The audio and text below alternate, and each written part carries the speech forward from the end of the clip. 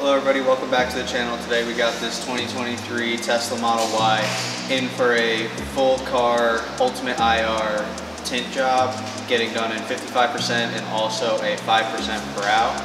We're going to take you through the process of prepping and tinting all of the windows on this vehicle. Alright, so the first step here for prepping the glass, we're going to prep the outside because it has to be heat shrunken, so we want the outside to be nice and clean, and then we'll go ahead and we'll prep the inside. So just a light mist, nothing crazy. Bust out your white scrub pad, just give it a good scrub. Again, we're just doing this so that the tin doesn't get scratched from any little debris when we're shrinking it. Don't gotta go crazy. Give it a nice squeegee off.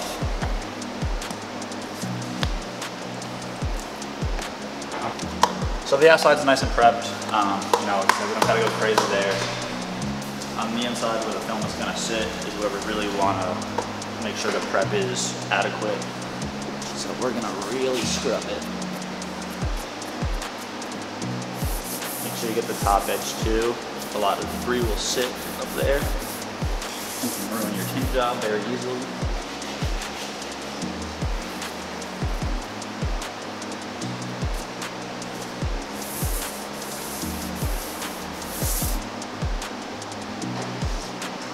So after you give it a good scrub, use your hand and you can actually feel debris, if there's any debris on it or adhesive. So I actually felt a little bit up here. So I'm gonna just go over it.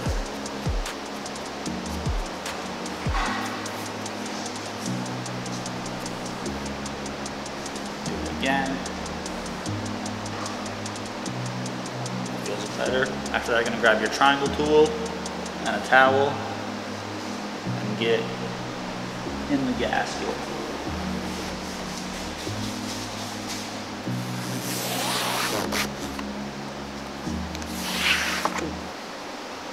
And when you're tinting windows, you want to make sure not to let the slip solution sit on the door panel too long. It can actually stain the door panel, which you don't want.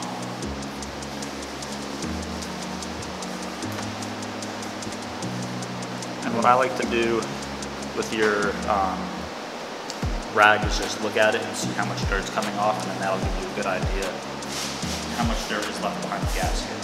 Now we're gonna shrink the glass, or shrink the film on the glass. So we're gonna slip up the outside and put the film on the glass. So now when you do this, actually, you want to line the back edge up at the, as like close as you can, and leave a little bit overhang in the front, because most of the curve tends to be in the back. And when you do this, you want to leave a little bit of room down here where your liner is, where your liner overhangs, so it doesn't get bunched up at the bottom. There, we're going to take all of our slack from the top and work it down and around to the bottom so we can shrink it. When you're doing it up here, where we have a little bit of overhang, don't push it in the edge. You can just leave a little bit up like that.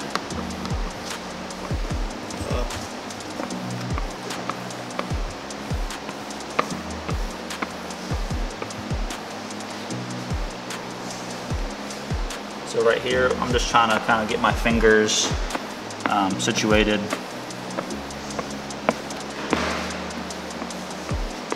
So I got 3 separate fingers instead of 1 giant finger, and then we can shrink those. Now we're going to shrink these. My heat gun warm up a little bit. Put some heat on them and slowly work them down.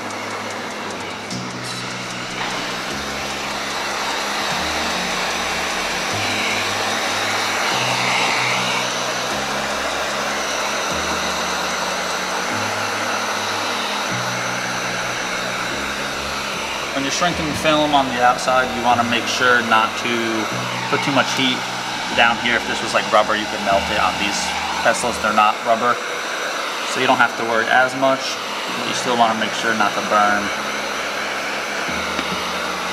the piece.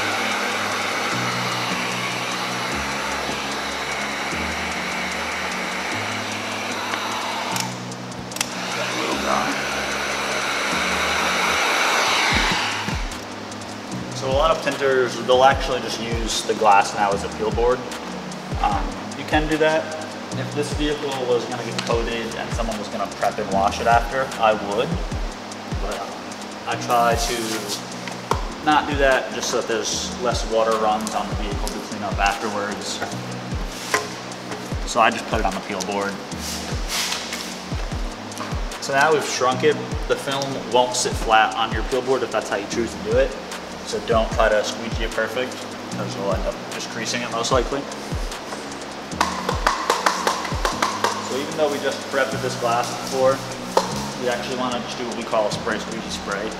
It'll just get any dust that's fallen off, you know, in the last 5 minutes onto it, or lint left over. It's really just an insurance kind of thing. Make sure nothing's on the glass. Shout out Window Tint Warriors. Oh, I was just about to say, you gotta get that work too, man. Window Tint Warriors. So now we're just slipping it up. The reason we spray the liner first here is to help relieve static, so that lets things cling to the film.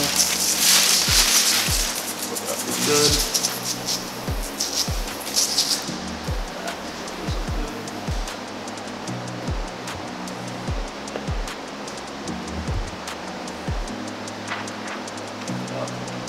Pick your film up, try to be as smooth as possible. It'll help limit debris. Just the easier you are with the film, less flowing around you're doing.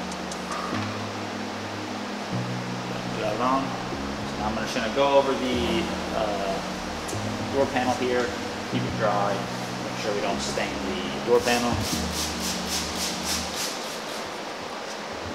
So on this edgeless glass here, since we don't have the side gaskets to worry about, all we really have to do is get this front and bottom down into place. So we're gonna grab our shank tool, which is this guy right here, and just kind of pull the gasket back and just work it down into place like so. Now I'm under, so I'm gonna worry about lining up the top edge and the back. We're pretty good right there. I can get a little tighter up top here, and a little bit better up front.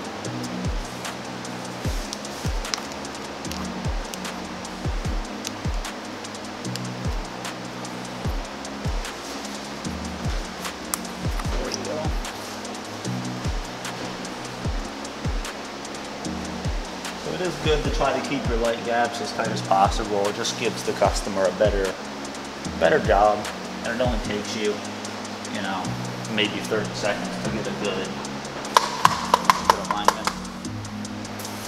Put a light mist on it just so our squeegee has something to glide on. You want to hold the film so you don't wiggle it out of place. It stinks if you get it too tacked on when you got to move it. Like I just moved it a little bit. So now that I've got it semi-tacked, I'll kind of get it back into place. You want to make sure that you feel, if you do this, and the film, if you pull the film up like that, that means you have overhang, which you don't want. So right there, the film is sitting nice.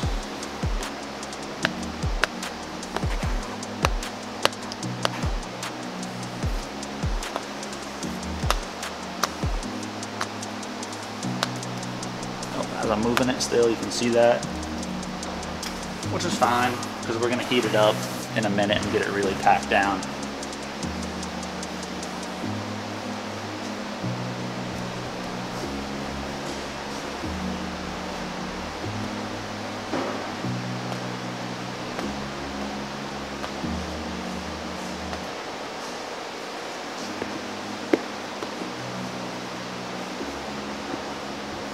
So before you heat it, you want to make sure you have the exact location where you want the film to sit. Because once you heat it, you will not be able to move it. At least you shouldn't be able to move it. Yeah, so now that I have it all squeegeed out, I'm going to start heating up the top edge.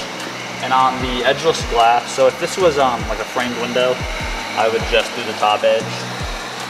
But on the edgeless ones, I like to do anything that's like kind of exposed and not seated under a gasket. When you're doing it, you want to make sure you keep the heat gun moving. You don't want to heat up the glass too much in one spot and potentially crack it. You also don't want to leave too much water behind the film when you're heating it up on the top edge. Because if you go to then get out the water, it'll actually leave adhesive marks. We call them snail trails here behind the film, and you'll have to redo the piece. When you're heating it up, it should be, I would say, like pretty warm to the touch, not hot. If you kind of grab the glass and you kind of like have to pull your hand away quickly, that's a good place to stop. If you go any further, you'll potentially damage the glass.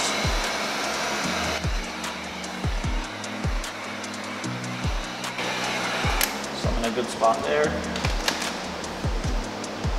I'm gonna grab our hard card and a towel. We put a towel on the hard card just to help limit potential scratching. You just go through the top edge, get any little bit of water out. Like I said, if you heat it up too much and try to do this, you will actually leave markings. So just get it warm, past room temperature warm, but not hot. So now if you had a edged window, you'd have to roll it up and do the bottom, but since this is edgeless, we're pretty much just pushing out any excess water down. Since we didn't heat up the bottom, you don't have to worry too much about marking down here. You still could if you didn't have enough slip solution behind. We do this just to help ensure quicker dry times. Customers have less of a worry about potentially ripping the film off, especially since these roll up and down when you open the door. We're gonna go over the bottom edge with heat in a minute when we have all the solution at the bottom out. Gonna grab your hard card now, or sorry, your triangle, and just get in there, get all this little stuff out of the bottom. Just a nice whoop. Again, this is plastic, so you want to just be careful. Make sure your tool's not too like old or beat up, because again, you could potentially scratch the film.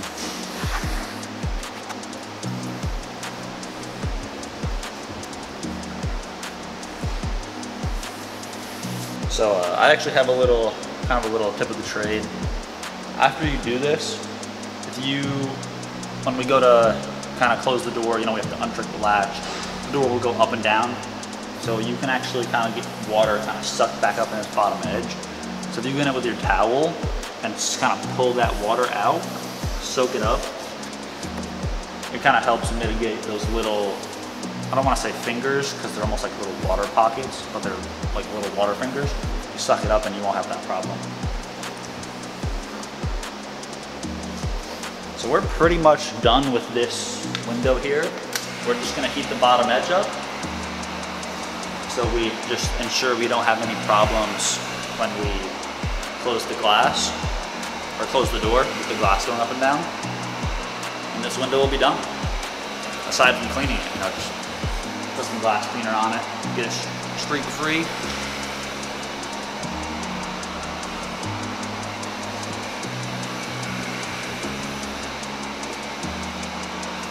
Now you also want to, once you get here, or even before you heat up the top edge, just look through it, make sure you don't have any creases, debris, fingers. I actually see a little air pocket behind the film here, so I'm gonna have to squeegee that out. I can actually show you guys if you can pick it up on the film. You might not be able to see it from the inside. Okay. But right here, there's a few little air pockets. Oh, yeah. I don't know if that makes it better or worse. But so you don't want that in there, so I'm going with my hard card. Right in there. You guys. Yeah, right here. Push them out. You want to be really careful when you're doing this. The reason I'm not using my towel on my hard card is just to ensure that I can get it out. And you do want to be careful, like I said, not to scratch the film when doing this. Make sure you have like a pretty new hard card when the edges aren't roughed up on. Okay, we got those out. I'm going to clean the glass and then we can look for debris and then it'll be done. So we're just cleaning the glass at the outside, pretty much clean. The inside. And we'll look for debris, which on this, just from sitting here looking at it, I don't really see any, which is good.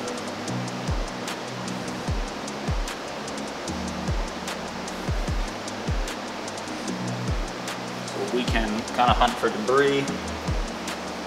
your main areas of debris are typically around your edges, which we look really good. I don't see, honestly, like anything in this. A really typical install, you'll have a piece of debris or two. It's really hard to be like debris free, but as long as you don't have like a lot of debris or major clumping, it's pretty acceptable normally. This is honestly a really good install. Top edge is crispy. I don't see a speck of debris in it, so this is a really good job and it's a keeper. So that's going to wrap up how you tint one of these side windows on this 2023 Tesla Model Y. Casey's going to go ahead, get the driver's side done right now, then go ahead and get the brow done, and after that this Tesla's going to be finished up and ready to go to the customer.